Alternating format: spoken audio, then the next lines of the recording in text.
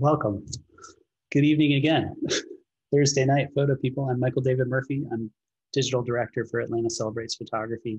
This is our fifth and final installment of what we've been calling History Rewound.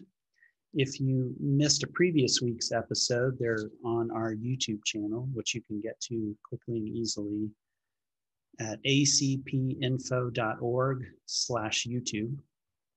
Thanks to Fulton County Arts and Culture, and special thanks to KEH, with whom we conceived this program as a view backward at some of the most celebrated photographers and photographs in the medium.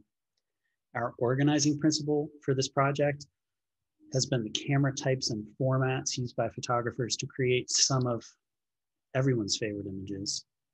The photos streaming past include some of the pictures we've referenced in previous weeks. A few we'll be getting into tonight.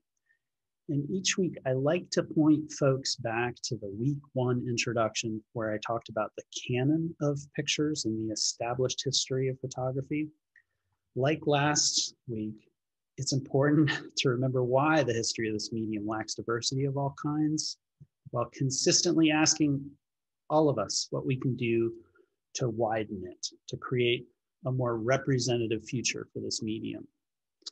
Tonight, for our last episode, we're going big before going home as we turn to look at large format cameras and the varieties of photographers who've utilized the format and leaned on its unique characteristics to create incredible work. Like last week, just stick with me. We'll end up back here, hopefully in about 25 minutes, if all goes well, and I'll be able to field your questions then, if you have them. Just pop them into the Q&A function on the bottom of your Zoom screen. And let's go. Large format cameras are still in widespread use. They have a long history of achievement and excellence, but before we dive into looking at some examples, let's take a look at KEH's video. Large format film cameras, while being less common than their smaller cousins, represent the ultimate in image resolution. Consisting of a fairly simple design, the large format camera generally offers no automated features. Instead, this light-proof box requires its user to act methodically and deliberately. Shutter speed and aperture controls are generally found on the lens itself instead of the camera body. And framing and focus controls require tilting, rotating, and shifting both the lens board and the film plane.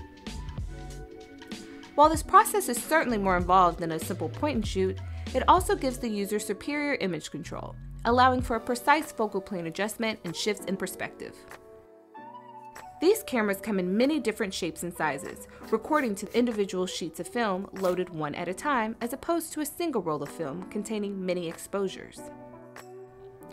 These large format film sheets are available in varying sizes, the most common being 4 by 5 inches.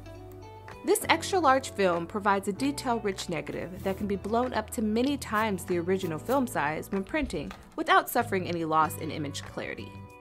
Popular in photojournalism and press photography for the first half of the 20th century, many large format cameras fold down for transportation and convenience. Other models work on a rail-based system, forming a tube-like light box that's more versatile but less convenient. The interchangeable design of the lenses, boards, and bellows makes the large format camera truly customizable by its user. This attention to detail and ability to customize one's camera provides a photography experience unlike any other. To this day, many professional fine art and landscape photographers find the slower manipulation of large format cameras to be calming and purposeful when compared to the faster workflow of 35mm cameras. With no automation in between the photographer and subject, this allows for a more contemplative experience that hands total control over to the user.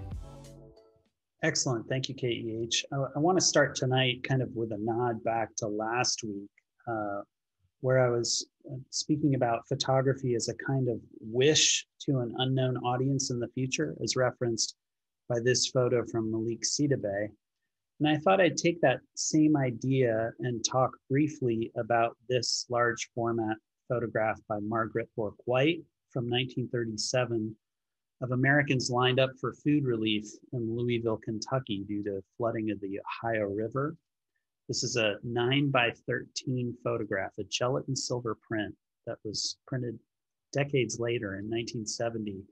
It's in the collection of the Whitney Museum of American Art, and this is kind of how it looks.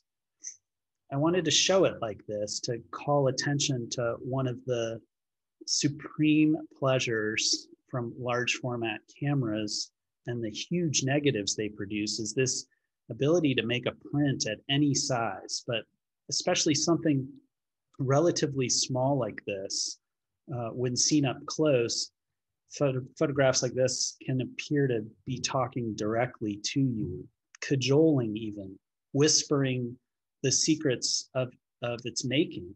You can learn something from the faces in this photograph about what hardship feels like, or what it might feel like to have to ask for help in the face of losing everything. And it's the smallness of this particular print that sets that condition of communication.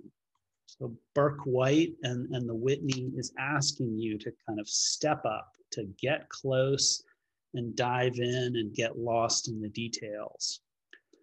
Real darkroom prints, or even better, contact prints. So let's say an 8x10 negative printed to an 8x10 piece of paper, made from large format negatives, are one of photography's great wonders.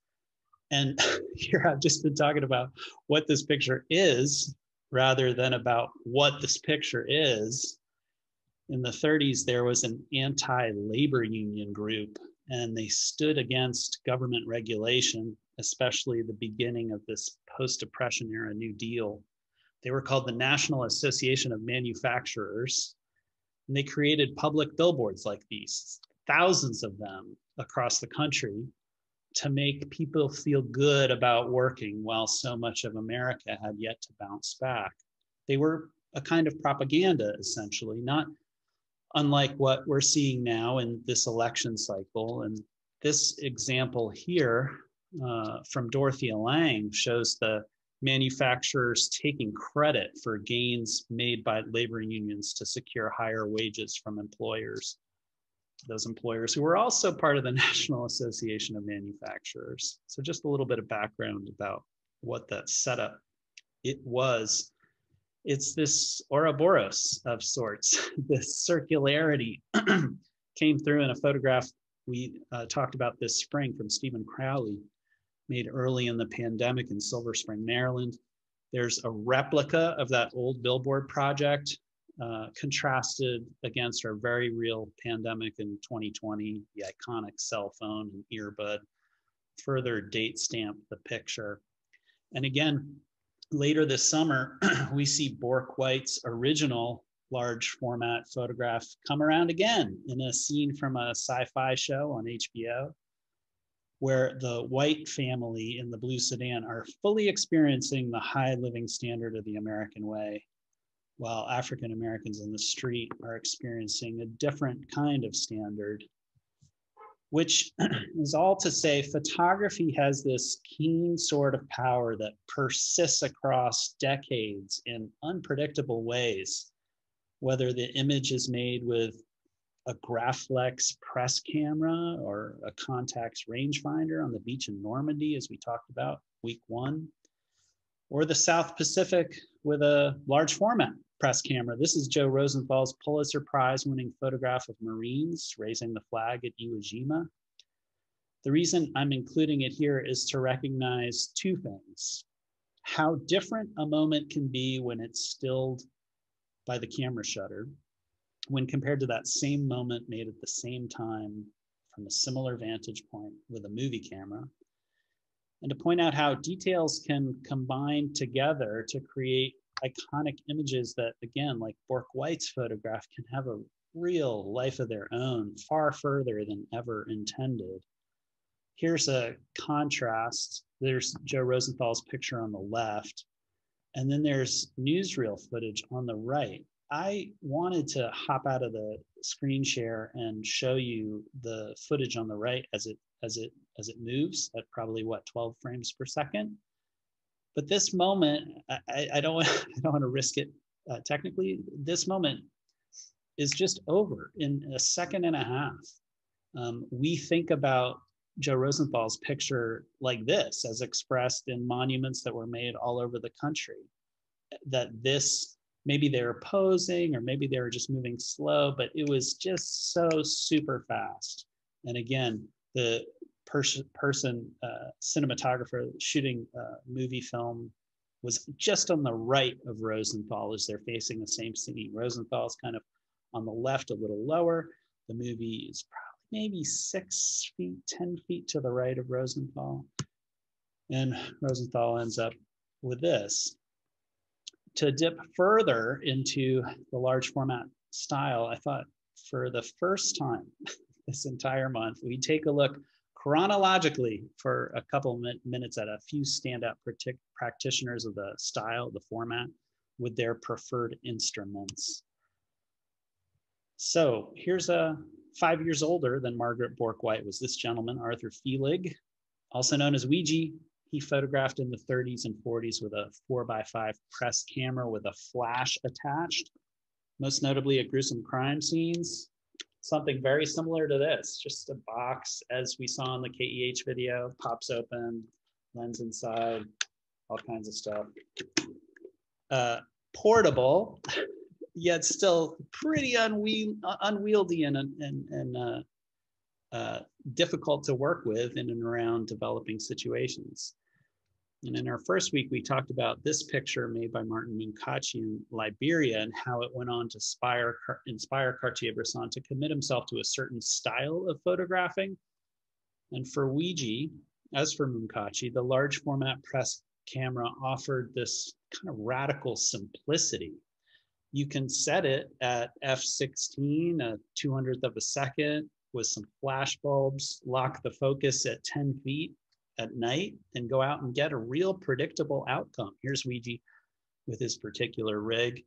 He was wily enough to understand the economics of the media landscape, which may not have changed. If it bleeds, it leads. Crime often comes out at night, which is when Ouija really went to work on the Lower East Side of Manhattan, or at the Metropolitan Opera House, where he mostly staged this seemingly candid photograph in November of 1943. Ouija's milieu couldn't have been more different than our next photographer, born right at the same time around the turn of the century, Ansel Adams, here with his large format camera. His fingers are holding the shutter release, the cabled shutter release. Adams' popular landscape work was shot on large format for very different reasons than Ouija. Large format offered the highest quality because it had the biggest negative, and Adams' particular genius was being able to create a negative that had the largest spread of dynamic range from which he could do his true composition in the darkroom, deciding to highlight here or dodge there. And it's from Ansel Adams in part that the large format camera acquires a kind of ethos associated with it that really remains to this day. These are cameras of capital S serious photographers, meaning anyone who has the patience and fussiness to still be wrangling with a large format camera in this day and age must be serious when there are so many other paths of speed and convenience, especially in our digital era. A young photographer experimenting with large format might explore how the curiosity expressed in a public exchange of what is that camera? Why are you using it? It could really lead into an interesting photography project. Large format camera on a tripod might be this perfect web in which you could ensnare a subject's willing and consensual interest.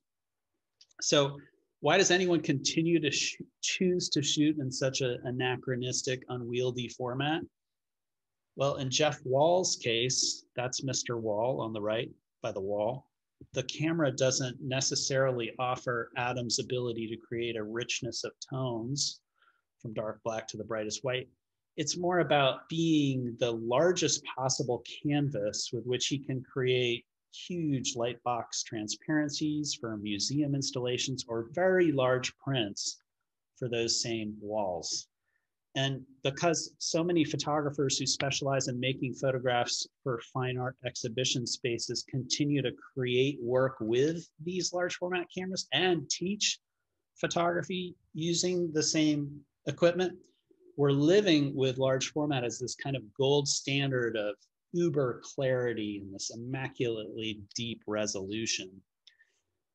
There are artists like Wall who are continuing to innovate with what the camera can do, with what the format can do, to increase the scope of what large format might render and how that might enhance the potential power of an artwork. This is Tina Barney. It's seen here in a context that looks very much like a Tina Barney photograph, her hand again on the shutter release cable. She has an uncanny ability to operate a slow, unwieldy system in a way that's very much in the same spirit as 35mm street photographers, but within spaces like this of family gatherings and formal portrait situations. Someone like Richard Misrock has been leaning on the large format ability to pack a wallop for viewers, especially when issues of the natural environment are at stake, as seen in his Cancer Alley work from Louisiana that was here at the High Museum in about 2012. And if you want people to understand the impact of human decisions on the environment and the American landscape, it helps to be able to make things large and potentially even overwhelming in scale, rather than quietly framed as a small 8x10, right? And there are some photographers like Joel Meyerowitz here. I wonder what the last thing the photographer said to him to get that expression was. He understands large format as just one of the brushes in his paint box. I mean, if he needs to scale up in terms of offering the kind of impact that Misrock's work is known for, he can, as when he was photographing the ruins of the World Trade Center in 2001. His agnosticism to a particular format has resonance for all photographers in that he's demonstrated clear and exacting skill throughout his career, regardless of what camera or format might be in his hands. This final example here from his Cape Light series, when he had first switched over to large format from small camera street photography. On the other hand, David Lynch, he can fire his own shutter release cable here, as long as somebody helps out behind the camera. There's another gentleman behind the dark cloth there, which is the Gregory Crutzen ethos, using an entire film production crew, including a camera operator to enable both pre-production and post-production of his extravagantly layered and digitally processed constructions. Right now, we're fortunate there are large format photographers who are perfectly pitched for our present and future, like Dina Lawson, who won the Hugo Boss Artist Prize last week. You might remember her lecture during ACP Fest recently. She's pictured here with her hand on the shutter release cable, the traditional pose.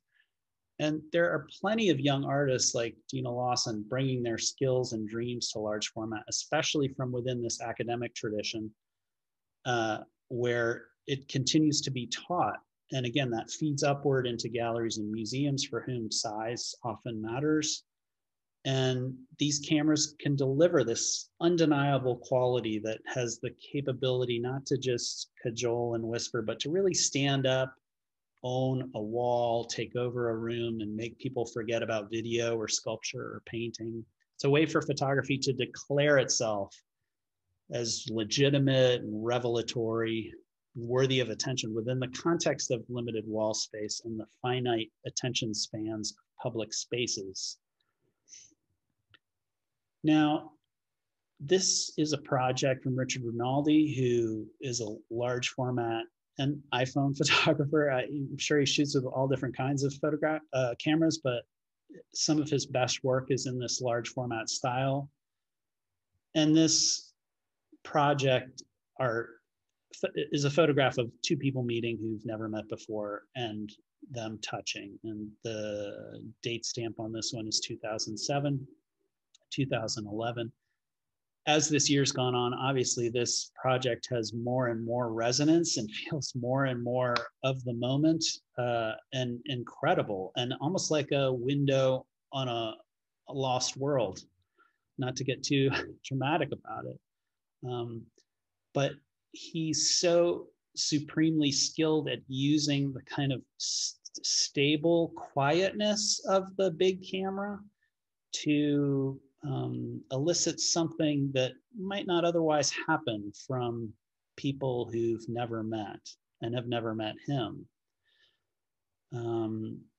So I think it's an incredible example of kind of contemporary work within this large format style that's extremely relevant to now. And every time I look at it, I see something new and incredible. And I just wanted to share some of these with you tonight. I think this here is our last one. Here's an example of how Richard Rinaldi's Touching Strangers looks as a kind of public installation at a photo fest in Canada in 2014. I'm going to do something a little bit different tonight. I want to walk you through a series of images made in large format, but almost as if they were made with an SLR or any other kind of camera. Because they were made while the photographer Gordon Parks was working for the FSA, the Farm Security Administration, the pictures are part of kind of our public document. They're owned by us. They're in the Library of Congress. And you can dive deep and go back and look at them in a sequence. And I want to do that tonight to illuminate a little bit about Gordon Parks and what it's like to work with sheet film of a large format camera. Here he is. You might recognize him from a couple weeks ago when he was posing with Muhammad Ali. This is with this famous portrait of Ella Watson. And we talked about this photo from Alabama in the segregation story. And just like Morgan Bork-White, Gordon Parks is finding newfound relevance. His work's being seen through this kind of contemporary lens. They're remaking it, it's finding its way into a Kendrick Lamar video from a few years ago. This is Gordon Parks on the left, and this is the still from the Kendrick Lamar video on the right. And here's where the series begins. Here's where the sequence begins of these photos that Parks is taking in 1942 when he realizes after his boss leaves the office, it's just him and two women who are cleaning up. I believe this is in the Treasury building. And if you look around, it says Office of the Registrar. She has a vacuum. There's a broom over there in the corner and two other kind of cleaning implements. And as you start moving through, you can see that the implements, this broom has moved around. It's let me see if I can put my cursor over there. Lost my cursor. So the scene keeps changing, and you can see him almost thinking as a photographer, hey, should I go into this doorway? Is my flash getting through the doorway and illuminating her enough? How best to kind of approach this situation and talk to this woman about what her life is like. Maybe we can go in the room now and I'll take a photo of her prepping or working, or maybe even just putting some loose paper into the fireplace. And here's where he starts to begin working with this existing iconography in the office of the American flag, of George Washington looking down on somebody actually doing, real back-breaking labor. And a similar thing happens here in a different portion of the office where she's standing. She still has her hands on the broom handles, and behind her is a declaration from Franklin Delano Roosevelt and some kind of official lettering on the wall. And then he comes across as the other woman who's cleaning, Ella Watson, and starts kind of working through this scene and trying to figure out how it's going to work.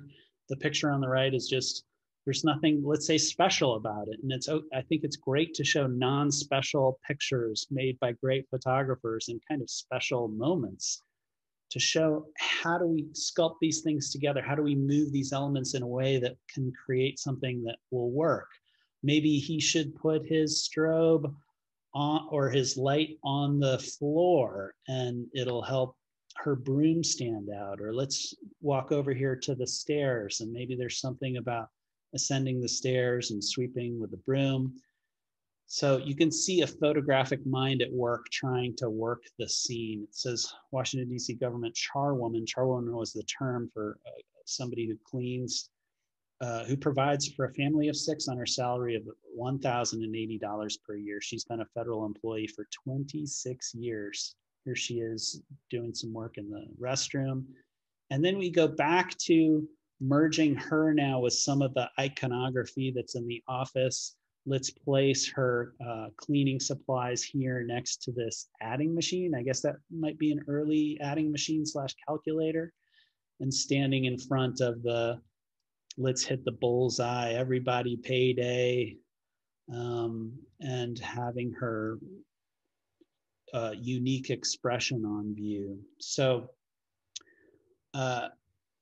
he was kind of following his boss, Roy Stryker's advice. This is a quote, he began a conversation with her, and over the course of an hour, she took him through her lifetime of drudgery and despair. Parks asked her to stand with her mop and broom before a huge American flag on the wall, saying, "Now think of what you just told me and look into the camera." And we start getting to this. So the flags on the wall behind her, those are typewriters that are covered on the right on the desks there. And you see this broom that might even kind of be wet on the rug, and it's leaning against an office chair. So and then there's an upended broom. So these elements are really close to getting together, but maybe it's a little too cacophonous. He has to separate out the subject a little bit more and kind of get things more elemental, which he does here and achieves it. The mop has moved to the right. It's behind her. It's kind of fading out of focus. The flag itself is in such stark relief. It's kind of blurring out behind. And the broom is in the foreground, perfectly in focus. And we can get her expression now too.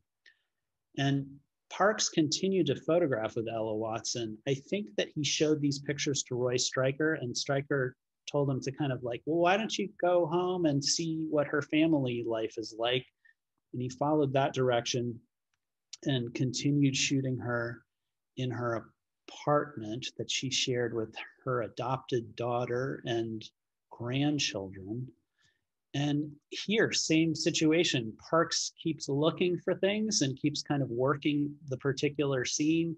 Let's have them on the beds on the left. Let's have the daughter in the background and make sure that she's lit. Let's stage a scene where somebody's walking in the door, which is on the lower right there. And then just kind of the grand kind of family cacophony of just people are eating and stuff's happening. And he's able to work, especially with his image on the right, the daughter's image in the mirror with the family photo of ancestors on the bureau, while the grandchildren are being fed and are curiously looking back at Gordon Parks in the camera. And we get a larger kind of view of that same sequence here, and then a standalone portrait, which is beautiful on the left, and then a really contemplative, meditative, both women looking out the window in front of the religious iconography on their bureau. And he even continues, he goes down, she lives above a Chinese laundry, which is here with FDR again on the wall. And here it says, Johnny Liu, owner of laundry under the apartment of Mrs. Ella Watson, a government charwoman. And you can tell that he brought these back to Stryker, and it was like, oh, that maybe you were working through something and it was getting there, but maybe it wasn't exactly perfect. And again, using American Gothic as inspiration, settling on this portrait of Ella Watson as the standout image. I hoped you liked that little tour, just showing how these things can kind of come about and land in the way that they do. To close tonight, I thought I'd just end with this piece. It's called Camera Placed on My Chest While Lying on the Ground at Night for More Than 2 Hours. It's by the artist from Maine named Caleb Charland, who in the tradition of conceptual artists has told you exactly how he's made the photograph through the title. And if there's anything to take a lesson from right about now, it might be if you're able to remember to find the time to look at the stars and breathe, or even better, like Caleb Charlin, maybe make a photo of how your breath renders as star trails. With that, I'll stop the screen share here and open the Q&A and see if there's anything to address. And either way, as I said at the beginning, this recording will appear on YouTube at acpinfo.org/YouTube. And I want to thank KEH for their informative videos and support of this effort this month in Fulton County Arts and Culture, and especially to those of you who tuned in. Let me see if I can get my mouse over here. Stop the share. See what's going on in the Q&A. Okay, I think we're good in the Q&A. If you have any questions, feel free to get in touch. Michael at acpinfo.org. And again, thanks for tuning in, and we'll see you soon.